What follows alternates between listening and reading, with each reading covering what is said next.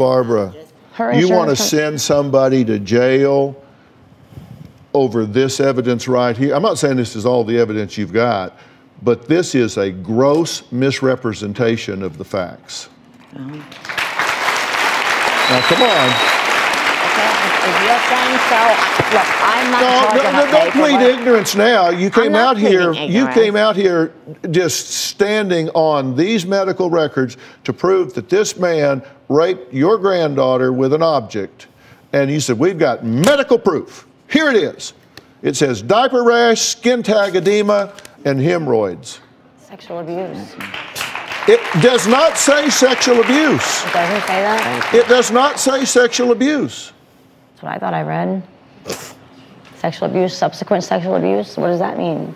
When you come into a doctor and say, I'm telling you this child has been sexually abused, and they say, okay, assuming that the parent is a reliable historian, in a differential diagnostic process, we will list as a consideration that possibility. No other doctor than the emergency room has looked at her.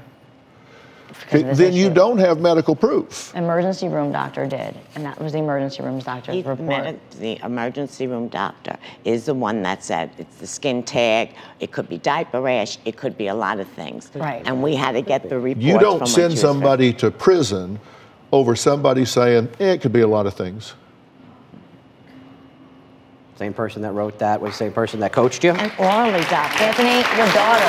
Whoever told you to write that, Our daughter tells the truth. You want to get in this conversation. That's a medical issue. I'm not a medical doctor. You really want to get in this Absolutely conversation? Not. You don't like the way it's going? No, I love the way it's going. The truth is going to come out today. The truth is coming out today. Why is my daughter saying these things?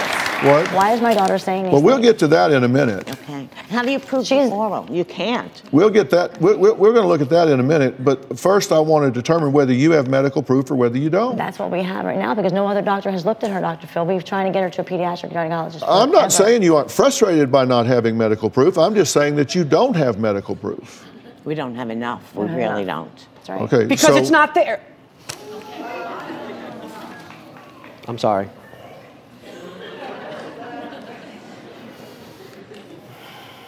I haven't told you whether I think your daughter has been molested or not. I'm just trying to stick with the facts.